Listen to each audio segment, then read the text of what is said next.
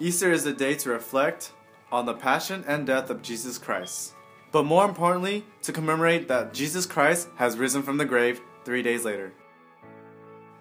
On April 5th, we will not be having our regular Sunday service. Instead, we will be having a combined service with other faith groups at the Chapel of Hope at 0930. Our worship team will lead the praise and worship, so we hope to see you there to support us. See you there!